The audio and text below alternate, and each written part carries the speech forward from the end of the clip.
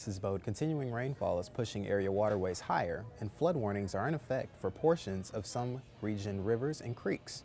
The National Weather Service issued flood warnings for the Little Calumet River at Munster, the Kankakee River at Shelby, Thorn Creek at Thornton, Hart Ditch in Dyer, and the Davis Route 30 Bridge in LaPorte County.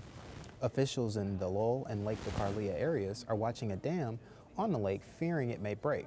As of 6:30 this morning, Lowell police dispatcher said the dam was holding steady with no serious flooding problems.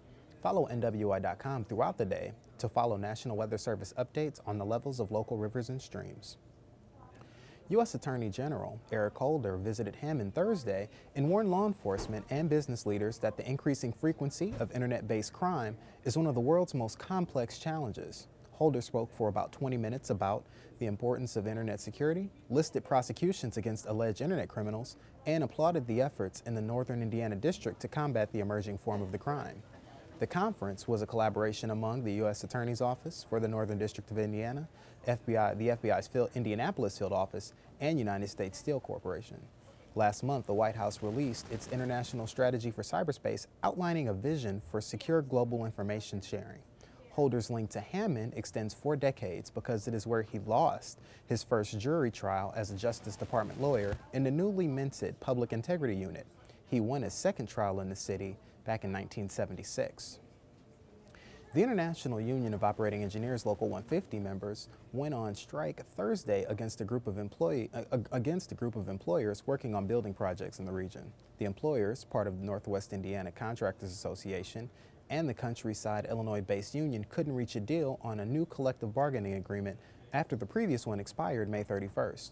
Construction industry watchers are concerned this work stoppage could have wide-reaching impacts if it grows, similar to strikes last summer that halted many projects. Union officials said their main goal is to get wage and benefit increases to counter rapidly increasing healthcare costs. Officials from the contractors group say the union's most recent proposal exceeds recent settlements or proposals between employers and other Indiana labor groups.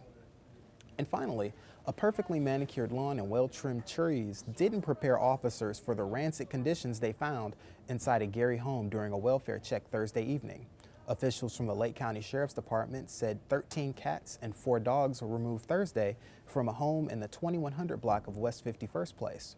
After gaining entry to the 2-story home, officers found black mold, a basement of standing water, and a horde of animals living in the home's squalid conditions. The animals were taken to the Lake County Animal Shelter and will be treated there during the investigation.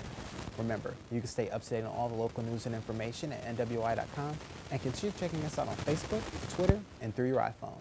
Thanks for logging on.